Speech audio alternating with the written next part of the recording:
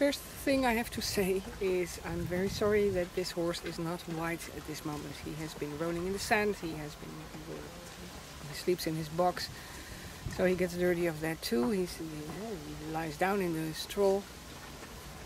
And perhaps I can zoom in on the marks he has. That's not a good zoom.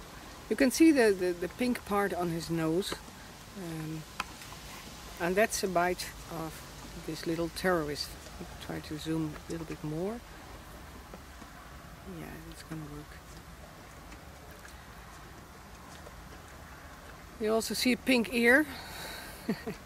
That's from a block salt thing, vitamins or something. I don't know what he does with it, but he has marks on several places of that thing.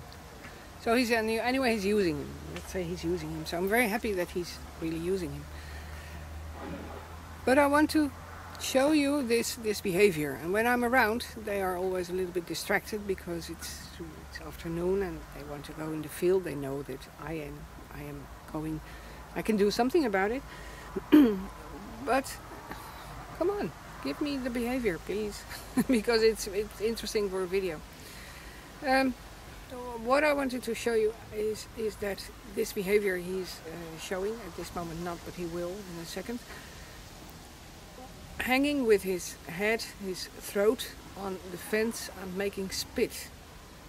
And I have been wondering what it is and why is he doing this. And I'm not sure. He's not a patient who shows that he has pain in his stomach. Most of the time horses who do that are having a painful stomach. Hey, come on, Kabul, you're spoiling my video. Do the behavior you always do. It's always when you want to do something, when you want to tape something, it doesn't work. But making this spit, hanging over a fence, making spit, most of the time can give you a clue that there's something wrong with the stomach. Because making extra spit helps the sour in the stomach to get less. And he's not going to show me the behavior today. What are solutions when a horse has this issue on his stomach? One of the solutions is to give him a lot of food, which we call, in Dutch we call it raw, rough food, hay, straw and all those kinds of food. They will make spit and they will definitely help the horse to get released of the pain. I'm very sorry that he showed it in the beginning and then I was zooming in on the scarf.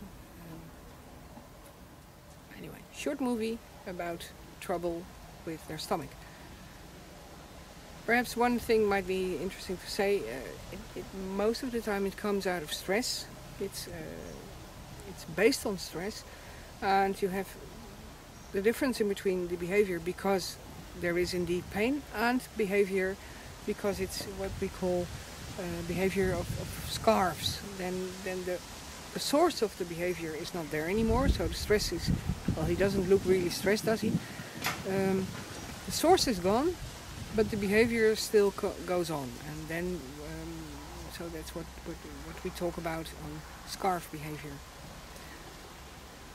Perhaps you can see that this little terrorist is really using his teeth, and that poor Kabul, who accepts everything of this little guy, is always the victim of the needs, of the impulses of the small. He's going to do it again. He's going to do it again. Hanging with his throat on the fence, you can see he's really hanging. He's really putting his face on the fence. He's listening to me. He's watching me. Can you see? You see the ear? It's pointed towards me. The pink ear pointed towards me. And this little Tibor is really horrible. I mean, he's almost eating his legs. You can't see it very, very well because he's small and standing behind the big bull. That's why we call him the terrorist. Oh, he's such a sweet guy. Yeah, sure.